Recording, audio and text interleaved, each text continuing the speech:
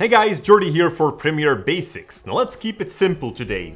How do you import your footage inside Adobe Premiere Pro? Now there are actually multiple ways to import footage.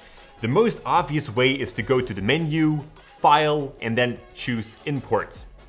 Locate your folder with video clips, select everything and click on Import. A different way that we can import footage is by double-clicking in the Projects panel. Now I honestly use this method the most. We get the same window from which we can select and import media files. A third way is by locating the media browser.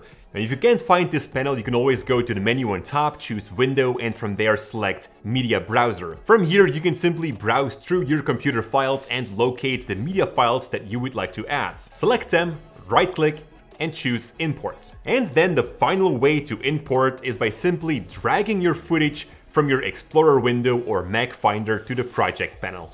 And that's it. Now, sometimes you'll get an error which says that the imported media file isn't supported. If this happens, then check which kind of file that you were trying to import. Some file types like the .mkv type, for example, are not supported by Premiere and can therefore not be imported.